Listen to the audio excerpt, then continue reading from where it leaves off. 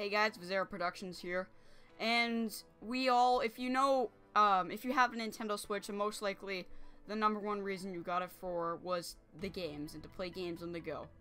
Well, there is this, there has been some issues going on with the Unreal Engine 4 on Nintendo Switch, where there was only an experimental build for the Nintendo Switch development on UE4. Well, now there is a completely brand new update to UE4, which stands for Unreal Engine 4, and Epic collaborated with Nintendo to make this brand new source code, which will make the Nintendo Switch development a breeze. Basically, what it means is that the Nintendo Switch is now fully compatible with all Unreal Engine, pretty much all Unreal Engine, sources and things that you can do with it instead of just the experimental build, which means less games could be made. But this is just in time because E3 is right around the corner. In fact, E3 is only in two or 3 weeks from now.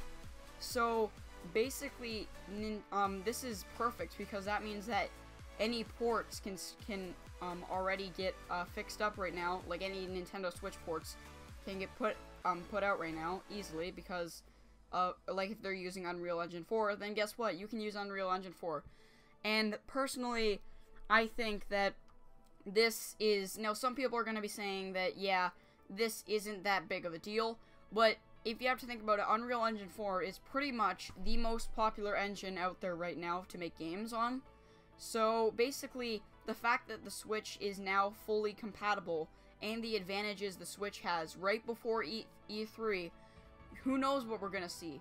We may even see I don't even know what to predict. I think I might. Hebras did his own video, which I suggested him that he should make, predicting E3.